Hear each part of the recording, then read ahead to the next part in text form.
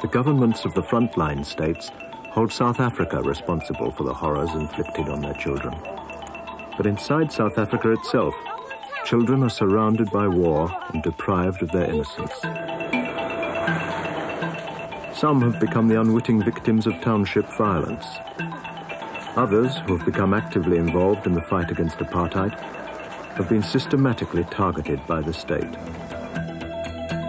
Buras was detained aged 15. He was held for many months and tortured. When he was 16, he fled the country. James was 14 when he was first detained. His third detention lasted for 21 months, 6 of them in solitary confinement. He remains inside South Africa and has never been charged. How on earth will they understand what I'm saying to them if they are treated this way? They are being brutalized. What sense of justice will they ever have if they are treated this way? How old are the children? Most of them are from 7 years. Upwards. If you meet a 21-year-old kid there, we call him an old person. They are just babies. That is why I can't take it. Any child is my child, and my child, any elder is their parent. It seems as though it is a sin to bring a child on earth. It seems as though it is a crime. I feel guilty as a parent. Why did I bring children that I cannot protect, who must be brutalized like this?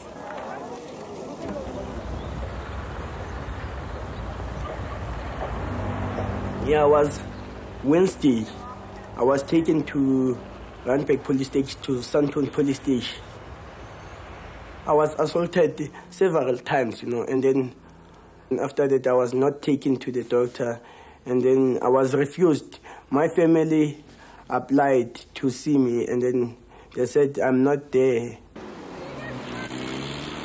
In 1986, on the 8th of October, then I was detained. At about 5 o'clock, they started with their interrogation, and I was the first one to be interrogated. They also threatened me that I will be sentenced for a long period in prison, or else maybe I could be killed, because they can do anything they like with me as long as I'm in their hands. In the evening, another police came to my cell, and then he said, there is a tablet in your tablets, and then you must take these tablets. And then I said, I'm not going to take the tablets. And then I told the doctor that I'm not going to take these tablets because he refused to examine me. And then he put the gun to me.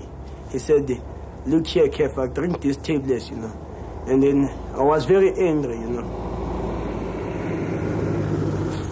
The second day, I went to Kempton Park police station. Even there, I was subjected to torture and all that.